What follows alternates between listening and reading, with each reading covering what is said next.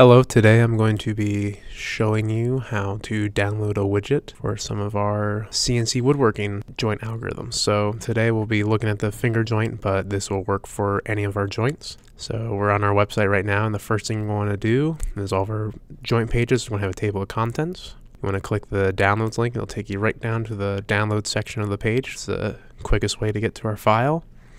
And finger joints version 1 is what we want. You want to download the finger joints zip, and then you're going to want to show it in folder.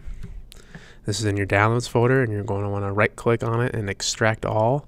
Since this is a zip file, a great way to extract the contents of a zip folder is to use a program called 7-Zip. It's very easy and free. Just a quick Google search will help you with that. You might not need it. You might already have something on your computer to extract the contents of a zip folder. So once you extract all, you can just extract it right here to your downloads and make it easy.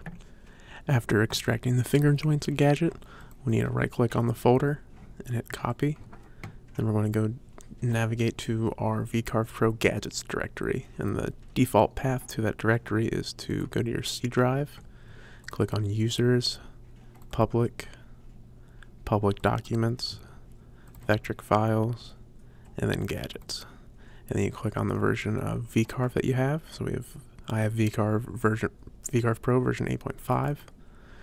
And then this is the gadgets folder, so you might have some different gadgets in here, but this is where we need to drop our current gadget. So we right click and hit paste.